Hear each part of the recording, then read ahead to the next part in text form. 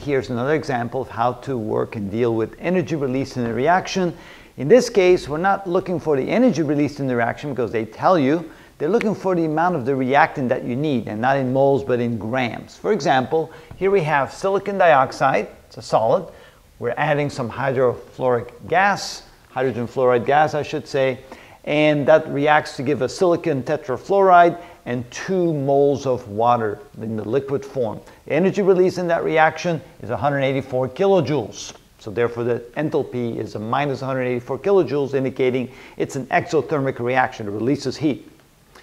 So the question is, what mass of hydrogen fluoride gas must react in order to produce 1,035 kilojoules of energy? So how much of hydrogen fluoride do we need in order to have that kind of energy release? So you wonder, wow, how do I do this problem? But the thing is, you do it exactly the same the way we did the previous problem. You use the exact same equation. In this case, we're looking for, and let me use a different color here, what mass of hydrogen fluoride do we need? So we're looking for the mass of the reactant. This is what we're looking for. So just a different portion of the equation. Now what we can do is just leave the equation as is, plug everything else in, and then we move the portions around of the equation until this is on one side by itself, and then we can solve for that. So let's go ahead and do that. So they give us energy released. Yes, they do, 1,035 kilojoules. So 1,035 kilojoules of energy is released, and that equals the energy in the reaction, which is 184 kilojoules. Now, of course, positive because it's released. So 184 kilojoules per 1 reaction. Okay, now we multiply that times 1 reaction divided by the number of moles of the reactant that we're interested in here. Moles of reactant. What reactant are we interested in? Hydrogen fluoride.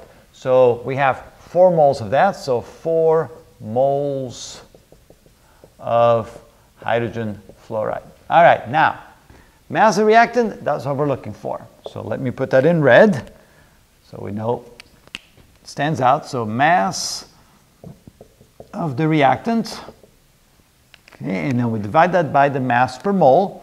Now, the mass per mole for hydrogen is pretty well close, 1.008, but let's call it 1 gram per mole, and for fluorine it is 19 grams per mole. So combined it's 20 grams per mole. So 20 grams of hydrogen fluoride divided by 1 mole of hydrogen fluoride. There we go.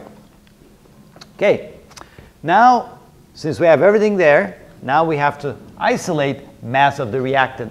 And the way we do that is using the following trick, the following technique in mathematics. If, for example, we have A over B equals C over D, so if we have 2 fractions that equal to each other, we can move any item in any direction across the diagonal. So we can move the A and the D this way, we can move the B and the C this way. For example, we can put the D up here, so write this A times D is equal to, we can put the B up there, and we can bring the C down here. So notice how we can move things along the diagonal whenever we have 2 fractions that equal to each other. Well, basically, we have the same thing over there, or I should say over here. So here we have 1 fraction left side equation, and if we draw a single line across, we have things multiplied in the numerator, things multiplied in the denominator, but we can move those across the diagonal to the other side, just like we did over there. So we're going to take the 184 kilojoules and move it down here. So we have 1,035 kilojoules already in the numerator on the left side. Then we bring that down over here and write 184 kilojoules down here. Then 1 reaction comes up here. So we have times 1 reaction. Then we have the 1 reaction over here comes down here, 1 reaction. Now we have the 4 moles of hydrogen fluoride that comes up here to the numerator. So 4 moles of hydrogen fluoride. And then we take the 20 grams of hydrogen fluoride divided by 1 mole of hydrogen fluoride, comes up here.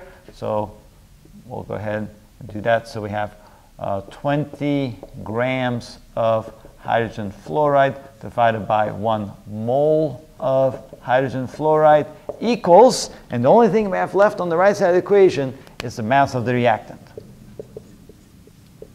And that's what we're looking for. See how that works? We simply just move things across the diagonal up or down depending upon where they are over here. Now, let's see here. Kilojoules cancels out. Reaction cancels out. Moles of hydrogen fluoride cancels out. We're left with grams of hydrogen fluoride. And of course, that's the mass of the reaction we're looking for. So now we need a calculator.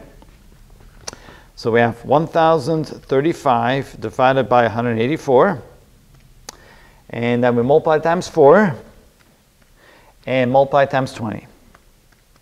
And that gives us 450 grams of hydrogen fluoride. So 450 grams of hydrogen fluoride equals the mass of the reactant.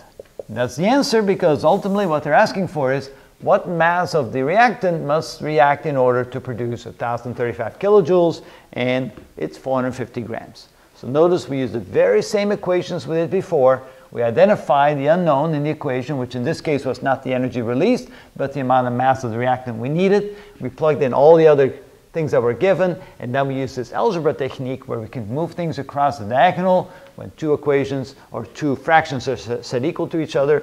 So we moved the kilojoules down here, the reaction up there, the reaction down here, 4 moles up there, 20 grams up here, everything to the left side of the equation, and that equals the only thing that's left on the right side of the equation, and then you just use your calculator to find the number. And that's how you do that.